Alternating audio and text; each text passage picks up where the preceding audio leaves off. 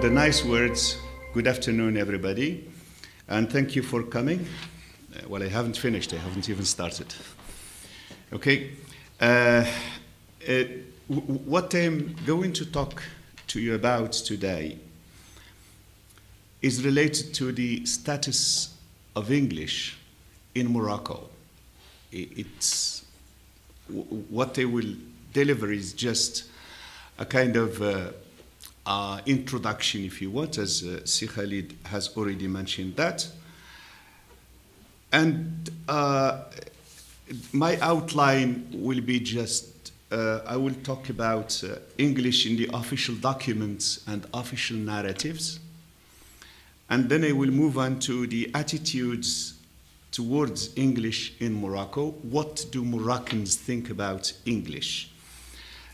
And then English learning in Morocco, both formal and informal learning, and English in higher education in Morocco, particularly research. I will address the research issue. And then benefits to individuals and to the country.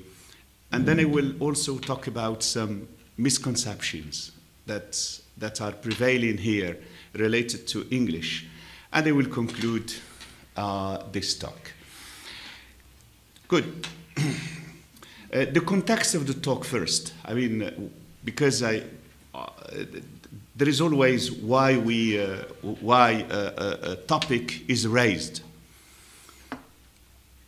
Now, as you know, there has been a hot debate about languages, not just about English, but about languages, in both in research and in societal debates on social media, and what we read here and there, newspaper articles, etc.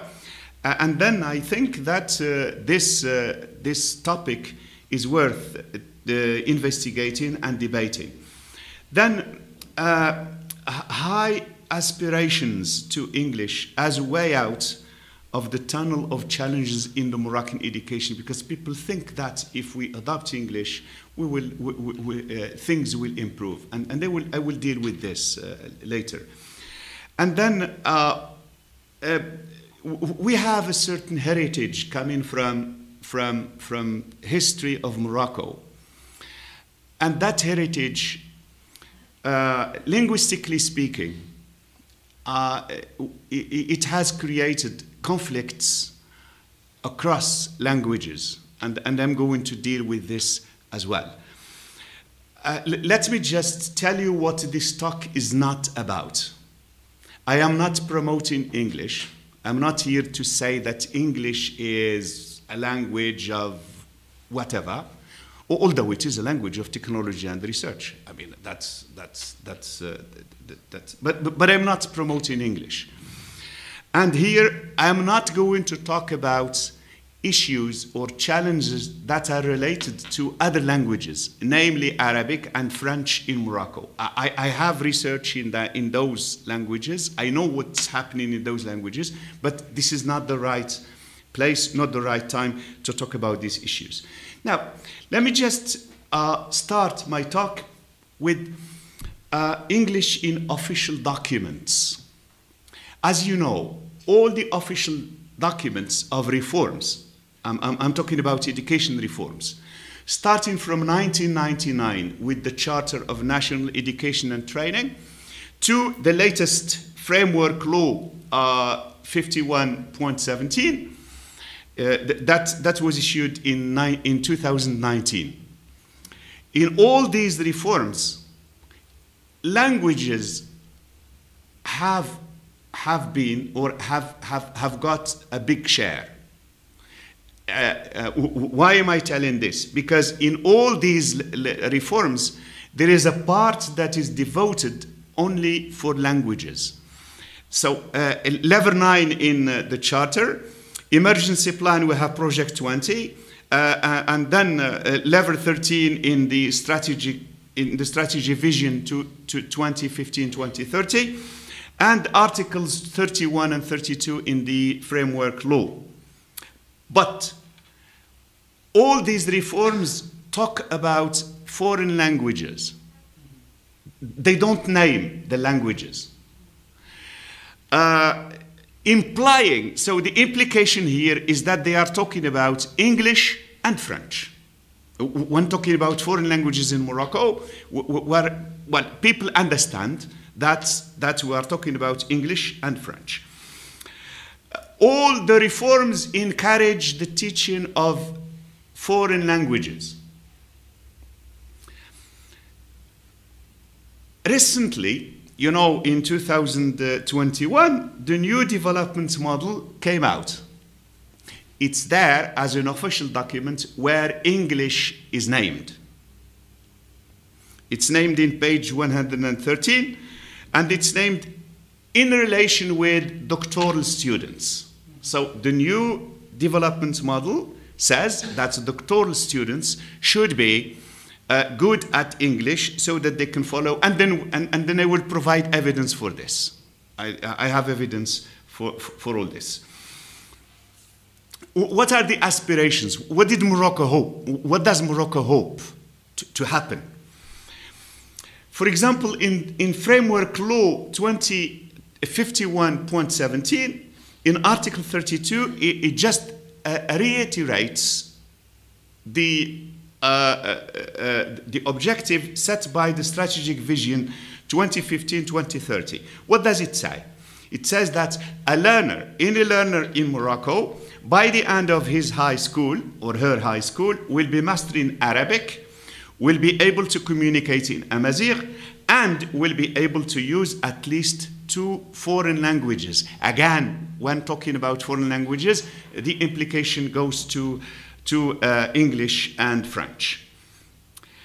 Recently, the model also put some aspirations, and then it calls for the improvement of language proficiency, but based on solid grounds, so based on research, etc., etc. So these are the aspirations. What we are going to see throughout this talk is whether we have the mechanisms of reaching these aspirations.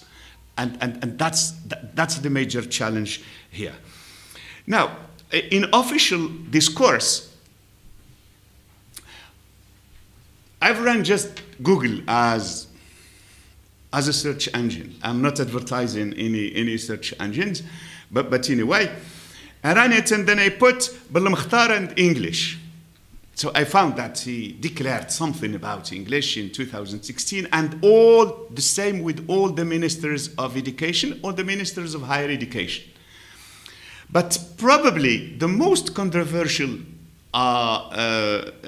debate or declaration took place when Minister Daoudi said, well, at the beginning, because I have documented all his declarations, at the beginning he just said a fact, that English is the language of research and technology par excellence. Well, he didn't say anything that people don't know. But there were a lot of debates on this.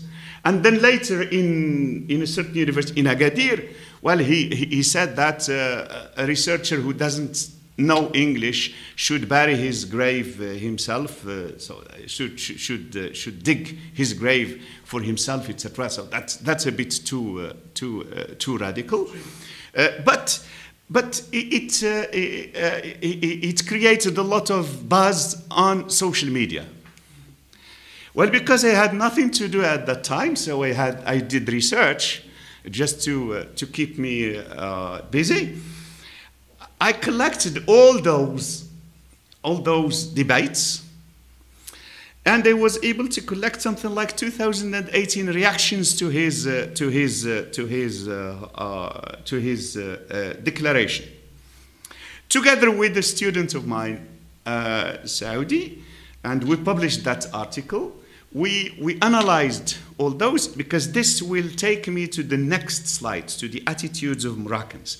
And these are the declaration. I mean, this is the debate. The 2018, we classified them into patterns. We worked out 11 patterns, and you can see people most debate was around English is the language of technological progress and scientific research. So that's the biggest proportion. Followed by English as an international language. It's a lingua franca in many fields. Then most of it was against French. I don't know. So it was about English, but people start talking, having a negative attitude towards French. I didn't understand why it was this. And then that pushed me to do more research on the attitudes of people towards languages, and I'm going to talk about that. In terms of attitudes, Moroccans have a positive attitude towards English. I didn't find a single research study that said that people are against the implementation of English. Obviously, when I have an article, so it appears here, BOUZIANE 2020, I asked the 5 departments in the School of Humanities, and the choice of departments was on purpose. I chose the departments of Arabic Studies, English Studies, and French Studies. And they chose Islamic Studies and Philosophy. So those who know a bit the landscape will understand why I chose these departments. None of the students showed any negative attitude towards any of the languages. I worked on Amazigh, Darija, Standard Arabic, English, and French. So they all appreciated the learning of languages. But the one that scored the highest was English. Why? According to what I worked out, it's because of its global status. It's not because of anything else.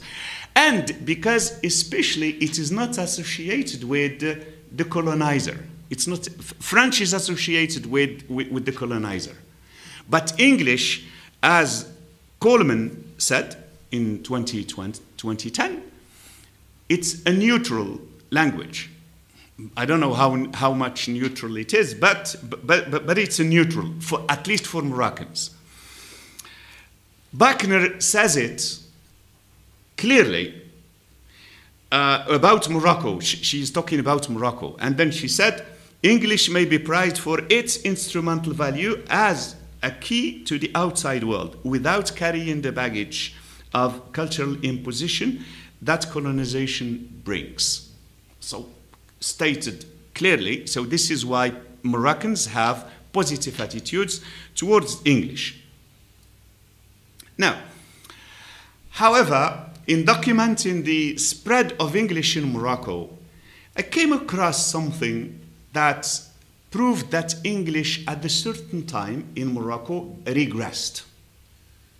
There was a regression. And they will tell you what the features of that regress happened. And then I'm going to talk about English is back, when it has come back. Public institutions, for example, in high schools, oral in the back exam was abolished. We used to have oral, but now we have only the written exam. Preformation classes were abolished. Preformation classes are those classes where students were selected, the best students in English, based on an entrance exam, etc., etc. And then there were just 1 or 2 in every delegation, or the regional directorates, as they are called now. And they had 9 hours of English a week. So these disappeared mysteriously. We used to have, when I was a teacher in the secondary school, we used to have 4 hours in some classes with 2 hours in groups, small groups. Those groups disappeared. Number of hours of English were reduced. And number of supervisors was critically reduced because of the early retirement. That's what we call the DVD. I don't know why we call it, but anyway, so it's early retirement or voluntary retirement. Pre-service training radically changed to move towards less input. So this is just a part of it. The other part is here. English in higher education and media. Access to the departments of English was restricted because normally the Department of English is an open access department, but there were restrictions which differ. Those restrictions differ from a faculty to another. Large size classes because of, in higher education, because of early retirement. English in open schools was abolished. It was until this year, English was not taught in faculties of letters, faculties of law, economics, and etc., and faculties of sciences. And these faculties accommodate 87% of the students, which simply means that 87% did not learn English, apart from the departments of English in different faculties.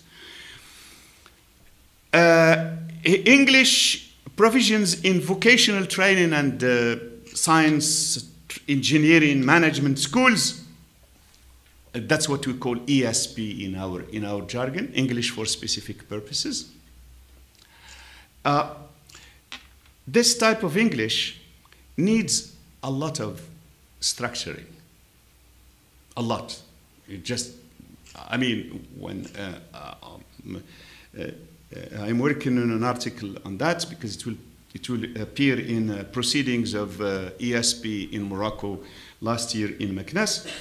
And then the amount I have collected is, so especially of doctorate dissertations. They all point to it as a kind of a weak area in Morocco.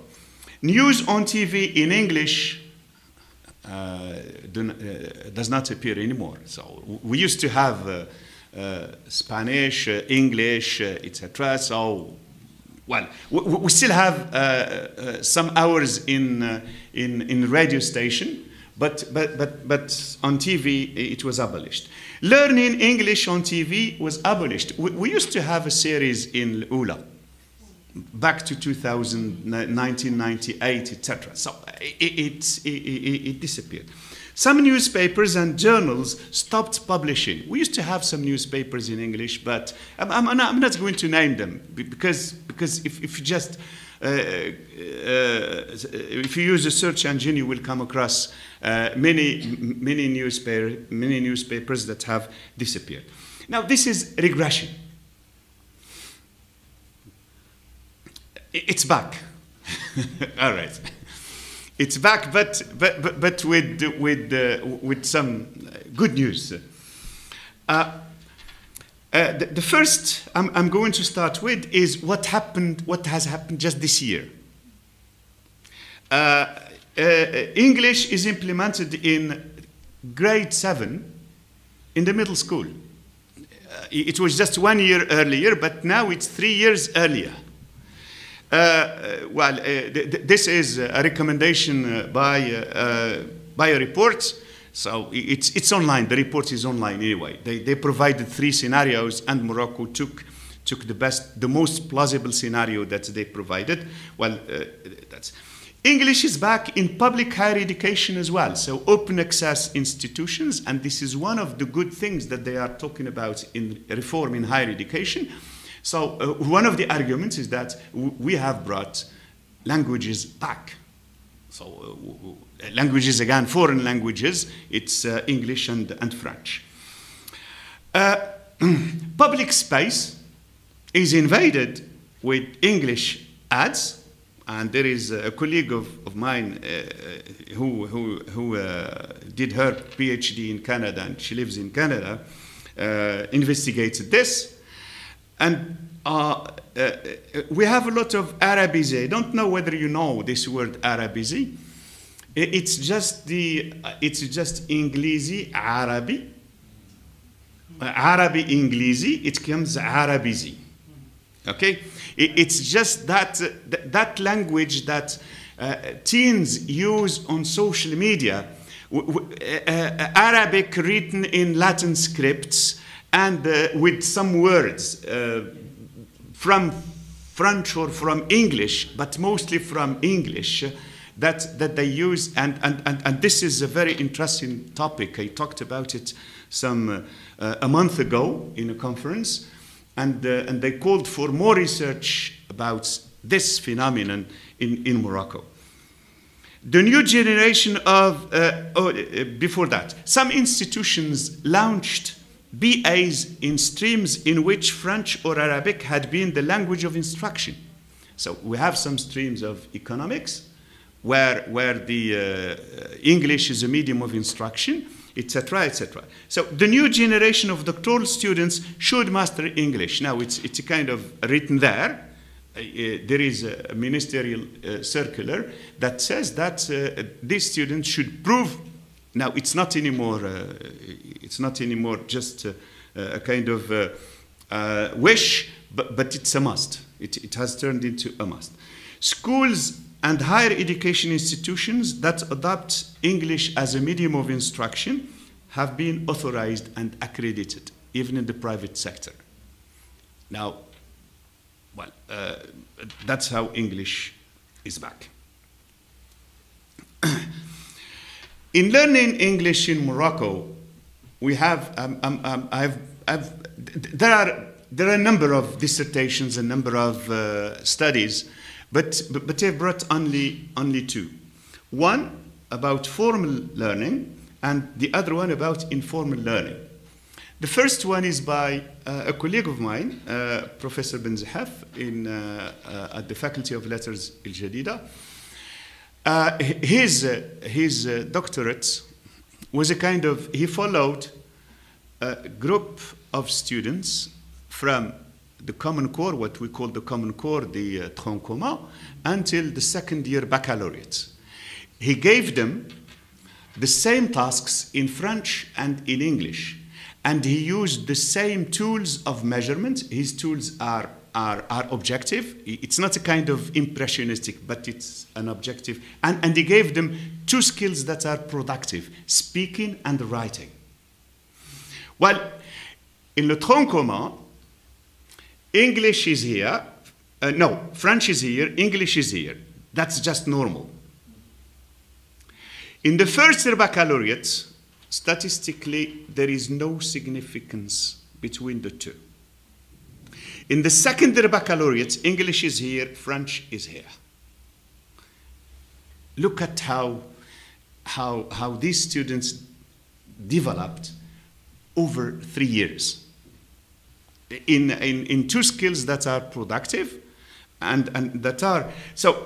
Here he provided a lot of ways of interpretation for his findings, and I discussed, because I was his main his external examiner in his dissertation, so I added more. But anyway, so these are his findings, and that's a kind of facts that he based his doctorate on. Informal learning. There is an American scholar who came to Fez for, I guess, 2 or 3 semesters, I can't remember. And he interviewed, he was kind of surprised by how Moroccans speak English at ease, and they speak it well.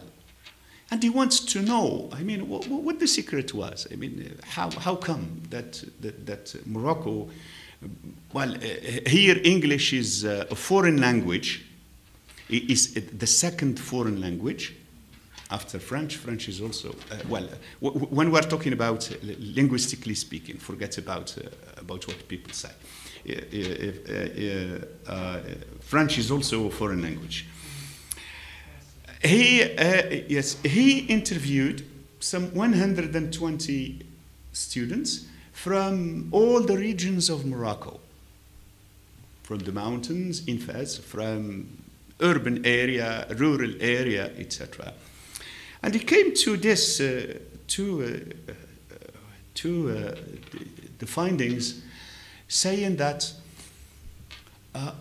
those students in Morocco did not learn a lot of English from schools, rather they learned English from social media. That's what they said, because he interviewed them.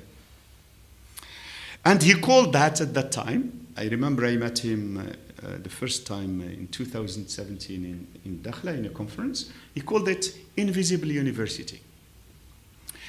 That invisible university later was labeled informal language learning. That's in a book he edited. And later, I guess one of his doctoral students, Lee, introduces what he calls IDLE. It's the informal digital learning of English. And starting from 2017 or so, it has become a kind of trend in the learning and the teaching of English. So that is informal learning of English. This one should go to the next slide. I mean, that last sentence, I'm coming back to it. Who contributed to the teaching and the learning of English in Morocco?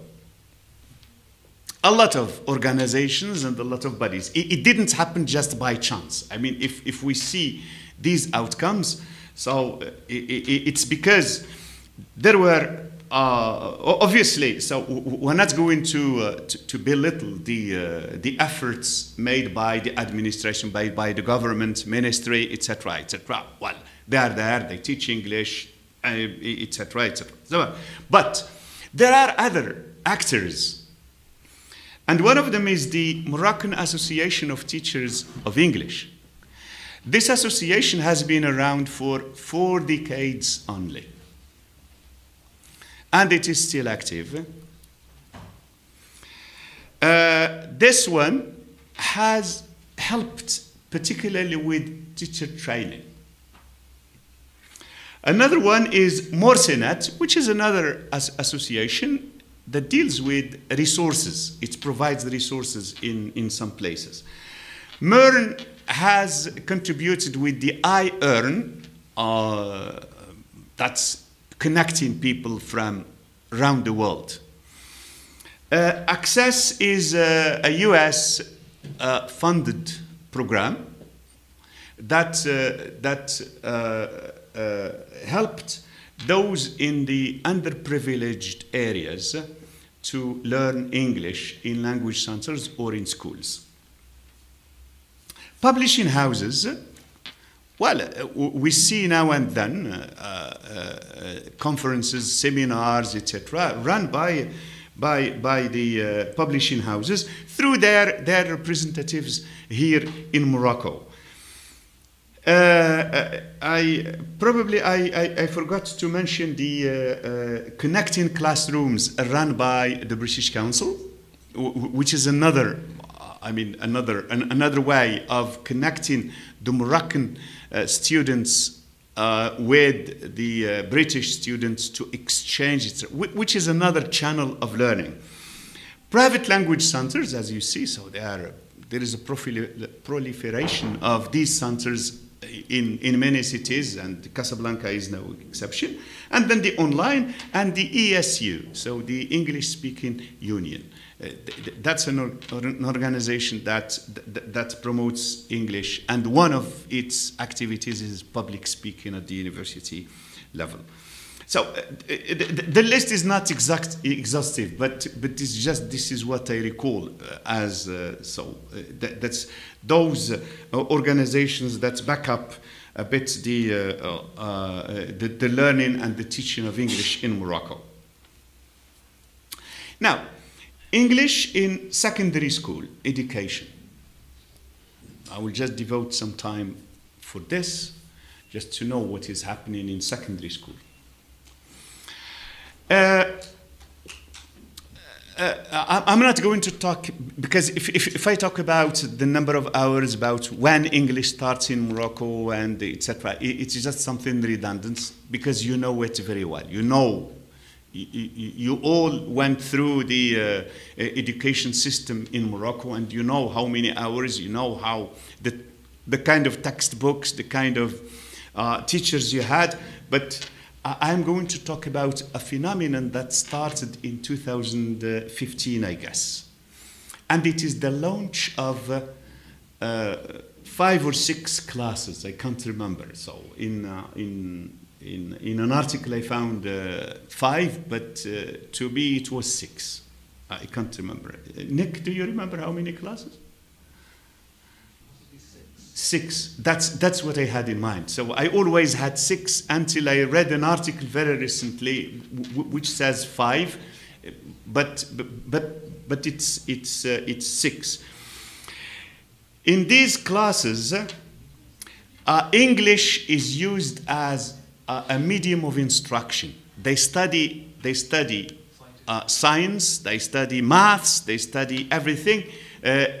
In English. Well, there is an arrangement. It doesn't start in le tronc commun, in the common core, but there is an arrangement. I'm not going to dwell on details, you know. But in a study by Ben Hammou and Qasbi in 2023, they report that teachers are motivated to shift to English as a medium of instruction, despite their limited English proficiency. So they are motivated. They say, we are ready, we are motivated, etc. EMI, that's English as a medium of instruction, contributes to both teachers and students' English proficiency. That is, those teachers who took the initiative find it profitable for them to improve their proficiency in English. And the same thing for the students. The limited mastery of English does not affect substantially the content. So that's, although, I mean, the teachers do not speak English fluently, because they didn't come from, they didn't major in English, they majored in science, they majored in maths, but they just shifted to teaching these subjects in English. Ben Hammou, that's his thesis, his doctorate thesis. 2023 surveyed 76 teachers and 366 students, and has found this. Both some teachers and students admit their level of English to be poor to medium. However, the learners become more positive in K-12. So that's when they get to the second year baccalaureate, they are very positive because they receive more exposure to English. As I told you, so the system does not function from le tronc commun in English, but it's something like 25% of English, then 50% in the first year of baccalaureate, if it is still in the same format as it used to. Both teachers and students prefer to teach or learn their subjects in English. And I'm quoting him. So, Yamai was the most popular choice of the participants compared to the Arabic medium instruction and French as a medium of instruction. That's teachers and students code switch when their levels of language proficiency fail. Code switch simply means they provide explanation, or they provide their answers in Arabic instead of English, when they cannot express themselves in English. AMI positively affects the learners' and teachers' language proficiency, so it has already been seen. But at a certain point, the researcher says, it seems that the conditions available now in Moroccan education are not in favor of English as a medium of instruction. I was trying to understand this interpretation. I will still investigate because I didn't read the dissertation from cover to cover. I read just parts that are specifically about English, but they should. And here he found even worse findings about French as a medium of instruction. Yeah. I mean, this is good compared to French as a medium of instruction. AMI in secondary school teachers call for preset and inset, so there's pre-service training and in-service training for AMI improvements. So this is another researcher who came up with this in 2022. Here, all these research studies are based on surveys. And we know that those that are based on surveys, we use them as a kind of exploratory research. But when we want to know more about certain topic, we resort to other methodologies of research. And one that I am advocating is evaluation based on learner achievements, on learners' achievements. So that's what did they get? What's the percentage of graduation? What's the percentage of repeaters, etc. So that we can know through indicators whether what we are doing is effective or is not effective. English in higher education in Morocco has also been investigated by many researchers, but they've selected four of them, four, yes.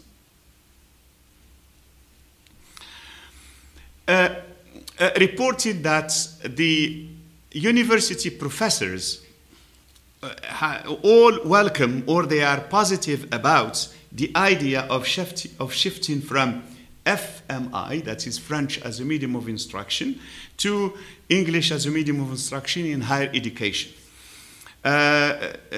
Again, so Benhamou and Qasbi asked some doctoral students, and Anne is 17, and they all welcome this shift, but they admit that they need for more English input. They say we need more English input, although it's a good move politically, but we need a move. Doctoral students prefer English because they want to have access to and use indexed journals, and they aspire to better jobs. So this is what is reported in Belhayah and Abdel Latif's research study in 2016. Then another study, before I move on to some statistics, to some figures and to report to you what's happening in research, is the research study done by Nadiri and Hausha. It says that the instructors hold positive attitudes towards English as a medium of instruction, and the instructors show their need for pedagogical and linguistic support. So they need more English, and they need to work on their approach to teaching. Now, here, this is an outcome of a study of doctorate dissertations, theses, as we call them, in humanities and social sciences from 1956 to 2007. And I've just put focus, I've selected only languages. So, as you see, 49%, almost 50% of theses were written in Arabic, followed by French, almost 45%, and followed by English, which is just 3.75%. Now, Spanish, Italian, and German come next. These 363 are distributed in these areas of research. Most of them are in literature or linguistics. That's normal. That's where our professors came from.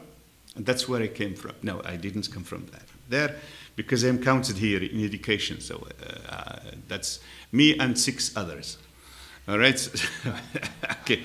So if you see again, so here, the number of theses that appear during, it's almost 50 years.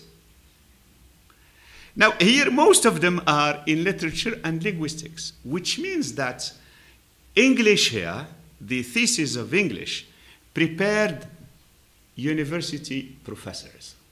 That's all. We didn't dig into areas that can contribute to the growth, to the economic growth of Morocco. And I'm coming to that. I'm coming to this. Medical publications over a decade. This is from an article published in 2023. If you have a look at the thesis in four faculties of medicine and pharmacy in Morocco over a decade, from 2011 to 2021, you will find that only 66 out of 9,729 theses were published in English, representing 0.7%. However, when it comes to articles, okay, look at this, to articles, publications, it's 50%.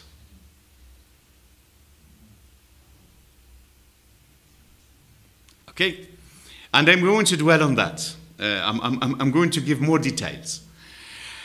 In a report by the Higher Council of Education and Training and Scientific Research, published in 2022.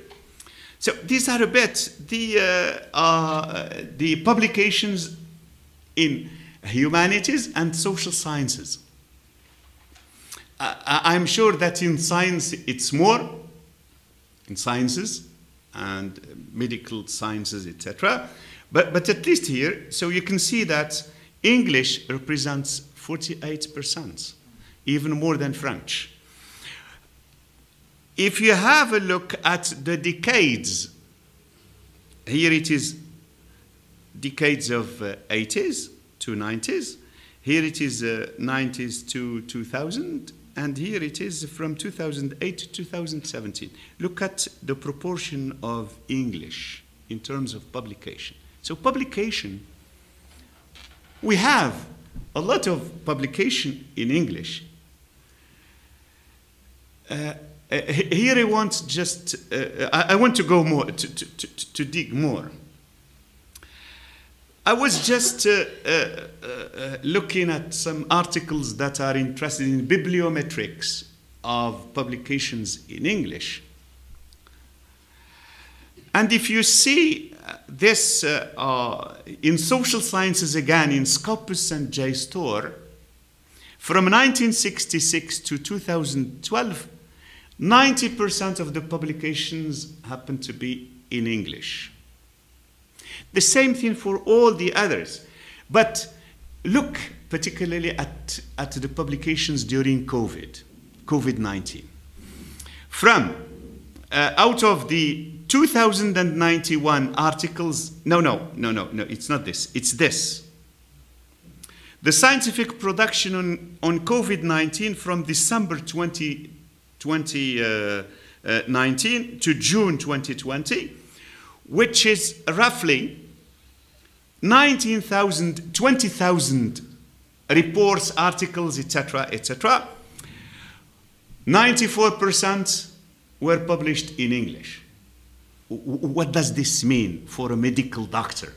Because people were trying to understand COVID-19. It simply means that if you don't read in English, you are out of the game at 94%. Hors jeu.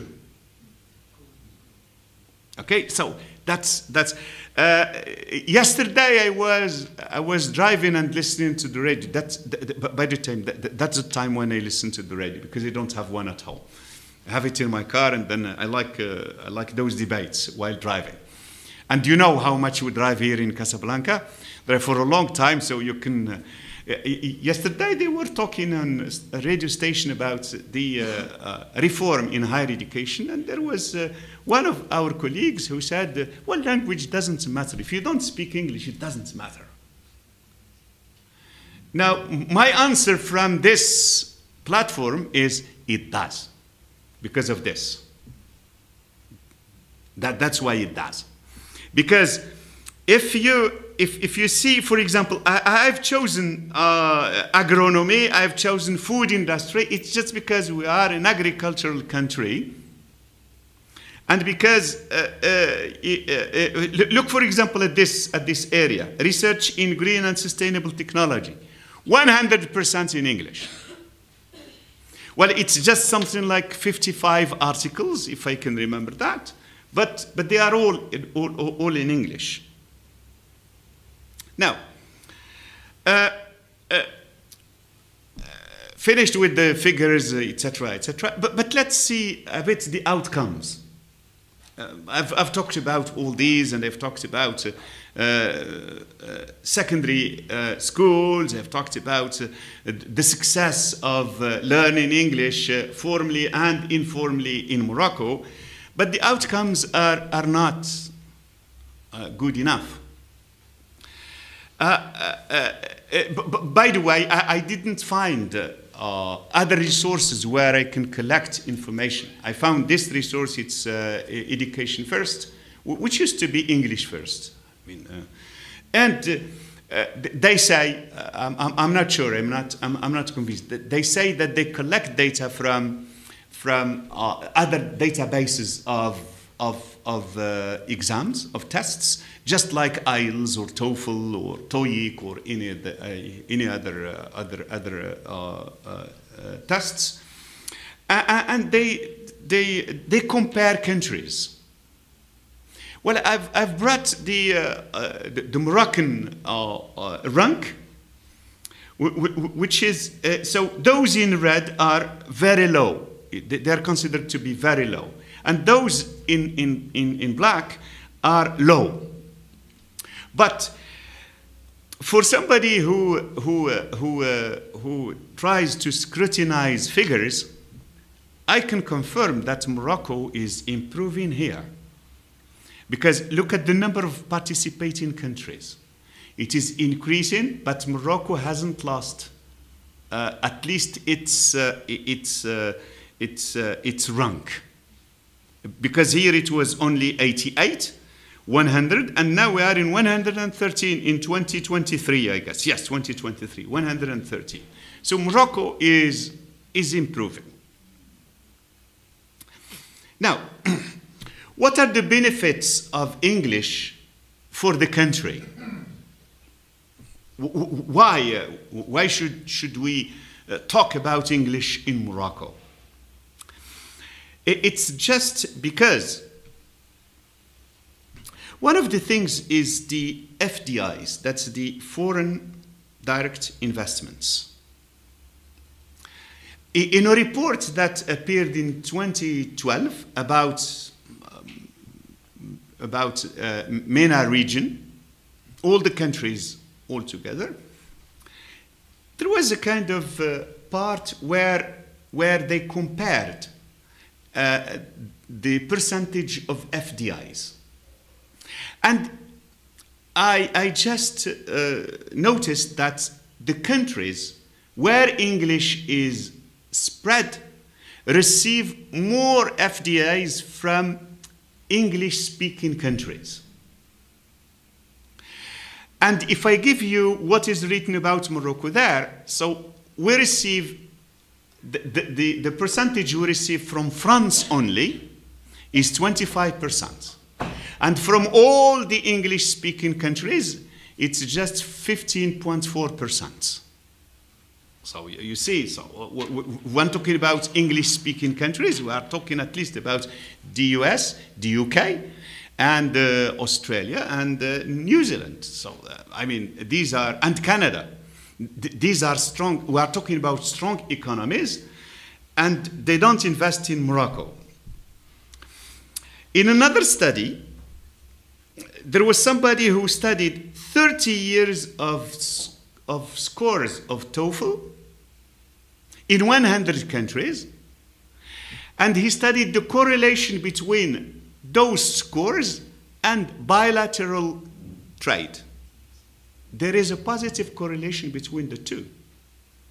So the higher the level of English is, the more those people create bilateral trade across the board, particularly with those countries with strong economy and that use English in their countries. In tourism, for example, Morocco is one of the main sources of our GDP is from tourism. Gradol in 2006 or 2007, 2006. He said that almost, it's exactly 74% of interactions in English happen between non-native and non-native in tourism. So you see that in order to attract tourists, you must have people who speak English because almost the interactions happen to be in English. So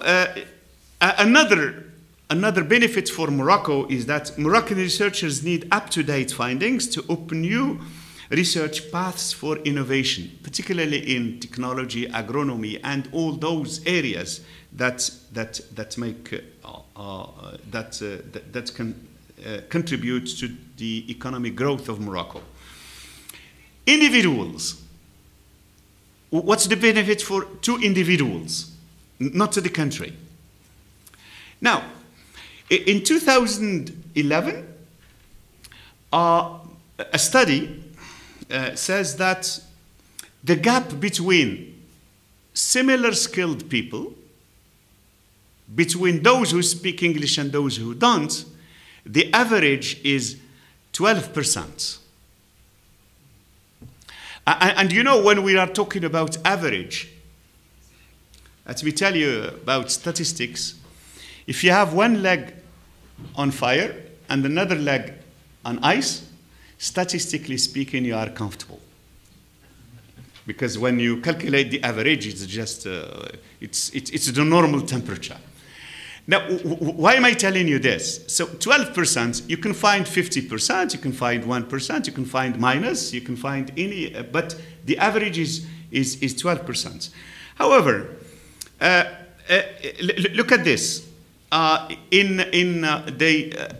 the same report studied the job offers, job announcements in different newspapers and websites, etc. And nearly all of them require English with a variety with a degree of difference. Worldwide, 25% salary gap is recorded in Asia, 35% in India, but the same report says that the salary gap between similar skilled individuals that speak English and those that do not varies between 5 and 95%. Mobility is another reason to individuals. Mobility, I'm talking about international tourism, international students mobility, and migrant mobility in the labor market, those who would like to work abroad. All these are for individuals. Now, what are the jobs that demand English in Morocco? Again, I'm alluding to that report that appeared in 2012. If you have a look at those jobs,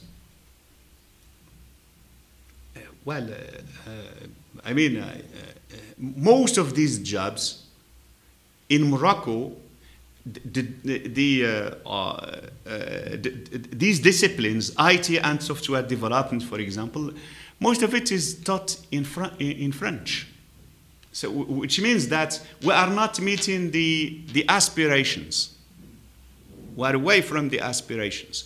The same thing for tourism, for example. So we have schools in vocational training, but they teach in French or in Arabic, etc. So all these aeronautic equipment, etc., etc.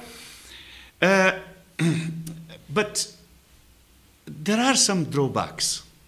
There is a negative side of English in Morocco. One of it is that it creates inequity and limited equal opportunities. In a study we conducted, that's three of us, BOUZIANE et al., and it's, it's finished, but we just have to submit it to a journal to be published. We compared private and public higher education institutions. And those in the private sector do not think that English is the key to their employment. But in the public sector, those in the private do not think that it's the key. They think that their major is the key. But English is an addition. However, in the public sector, they think that English is the key to their employment, because what can a BA holder from a Department of English Studies in Morocco do? Teach. So, which means that it's a kind of equation. And here it's inequity. That's not equitable. Now, another inequity is between the private sector and the public sector in primary school, preschool, and high school these days. How can you compare a small kid from preschool who received 4 to 6 hours of English a week with somebody who graduates from a public school who started English at the best these days at K7? I mean, there is inequity here, so we're not. I mean, I'm not criticizing the private sector, but I'm just bringing facts. It is a factor of inequity. Again, based on a lot of studies, surveys, etc., what we noticed that the richer the people are, the more educated the parents are, these people learn more foreign languages, but they neglect Arabic. Okay? This is documented in a series of studies, and I'm coming to that in writing again. So that's just I wish that the day has more than 24 hours, but it's what it is. We cannot say, we cannot do it otherwise. The report by the British Council has summarized this. What they say: younger, wealthier, and more educated youth have the strongest command of English. So here it is inequity. It's based on social class, based on family income, based on where you study, on location. And this is not good for an education system. An education system that operates effectively is an education system that gives the same opportunities for all the kids, for all the graduates, no matter where they are. English helps with linguistic divide. In a study by a colleague of ours in Beni Mellal in 2016, he studied a bit the profile of the people who got into Al-Akhawain University. And almost 70% of them studied English for more than 6 years, which simply means they studied in private schools, or they had classes in a private language center. Misconceptions, I'm coming to the end of this talk.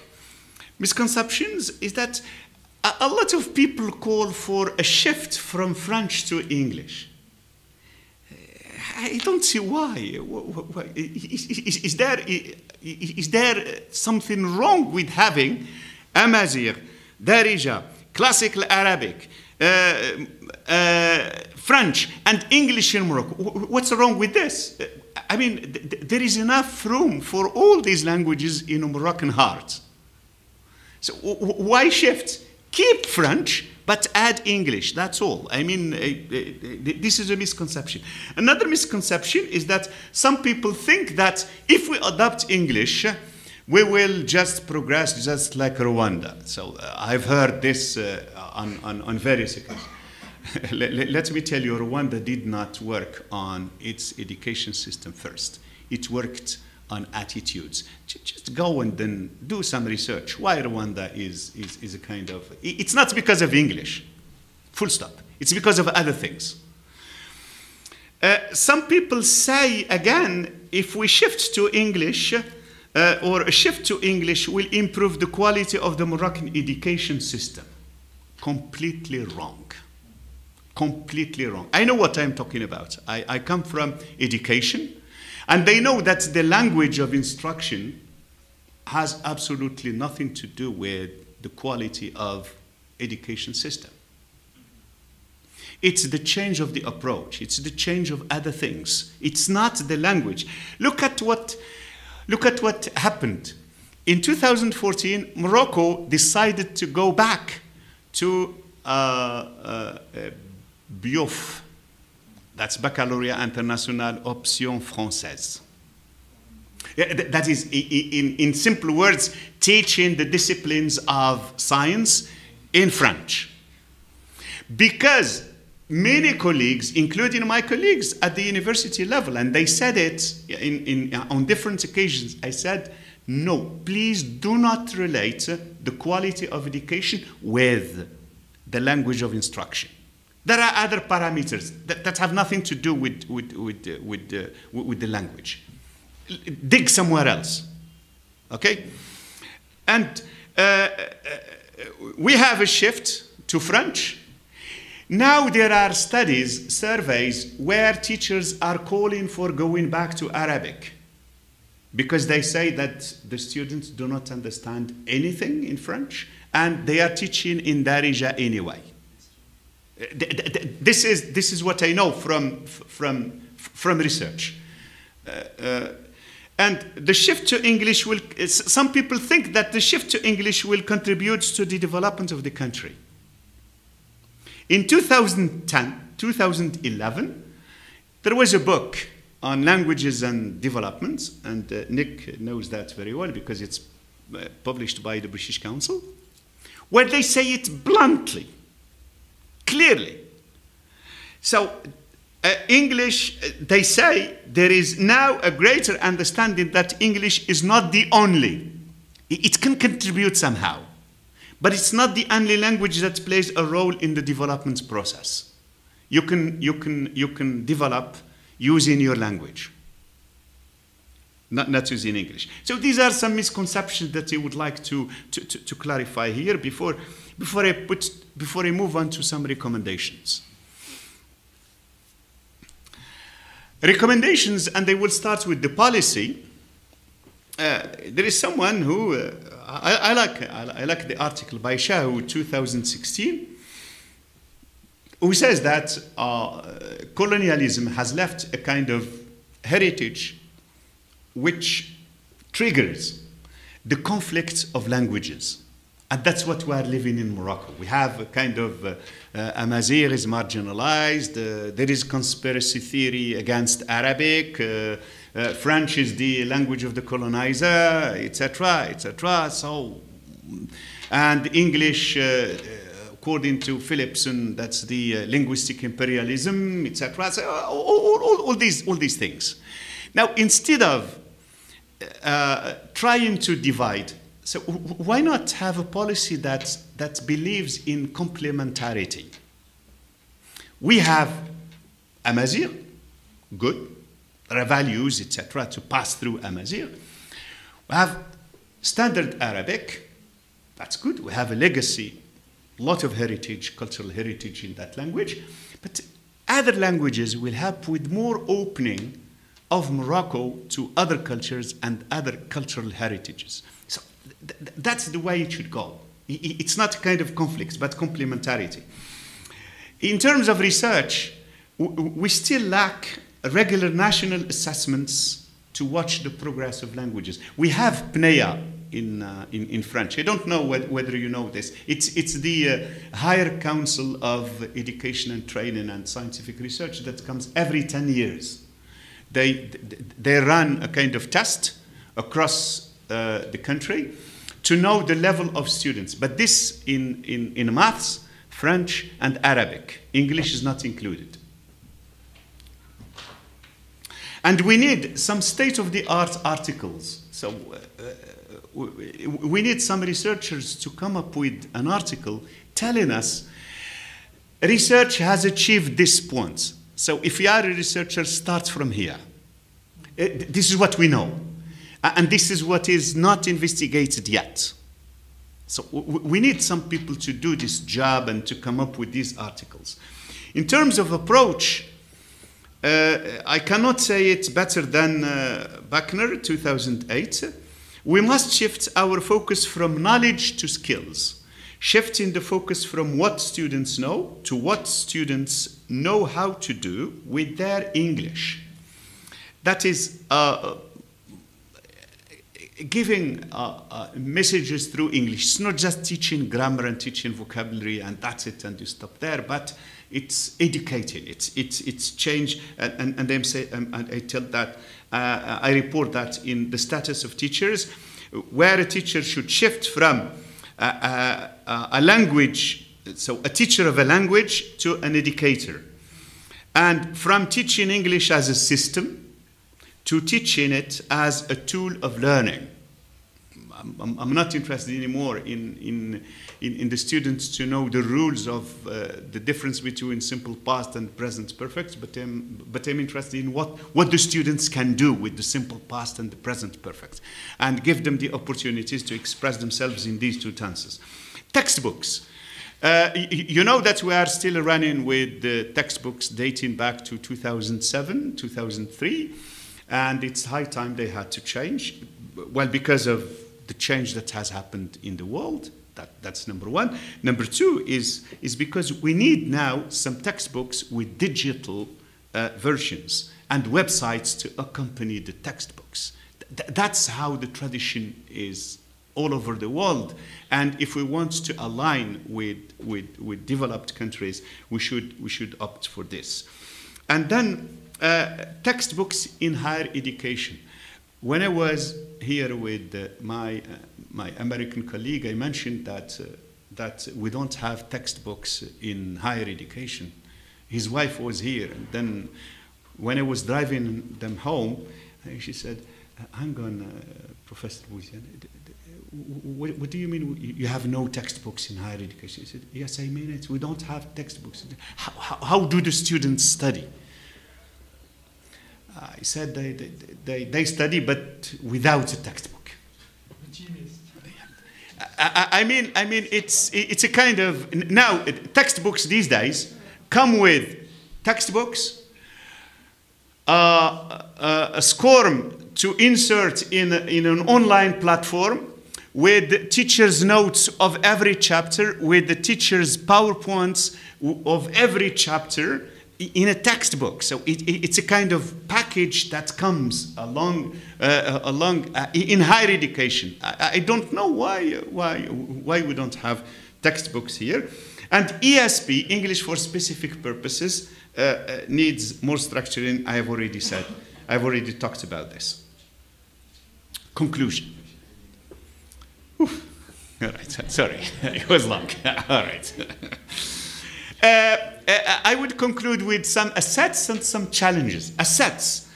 Morocco is a multilingual country, and most people hold positive attitudes towards English and towards other languages by extension. So this is a good asset.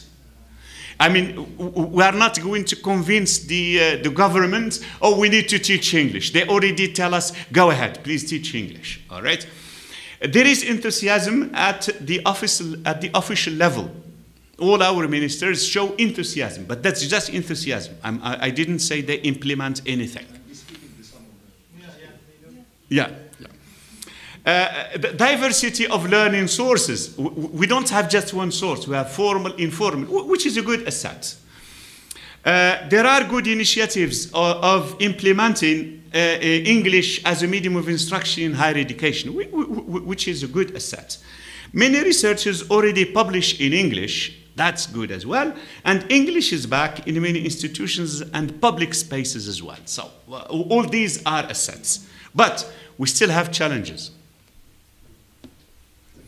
So among the challenges, there is a long way to go to reach the aspirations set by different reforms: equity, mastery of foreign languages, and economic growth. And they have talked about all these along my talk. Despite some success, English remains below the aspirations. Implement it even earlier, because for those of you who read carefully the charter, going back to 1999, it said that it should start in primary school. Yes, particularly 5th grade. Yes, that's what the charter says. But again, this aspiration is far from being reached. Okay, learning English happens outside the formal institutions, which can be which can be an asset, and it can be a bad thing, because if people learn outside informally, well, I should use those informal channels in my classroom as a teacher of English to help my students make best of those informal channels. The subjects that will help with the development of the country are not yet provided in English. I've shown that. I've shown that aeronautics, technology, etc. So these are provided in French. Now, CLIL becomes a good alternative. CLIL is where you teach content and language at the same time, with diversity of a degree of implementation. Sometimes it's more content than language, other times it's more language than content, etc. So there are types of CLIL. More efforts are needed in policy, materials design, teacher training, and pedagogy, including assessment. So aspirations remain partially achieved. Thank you very much indeed.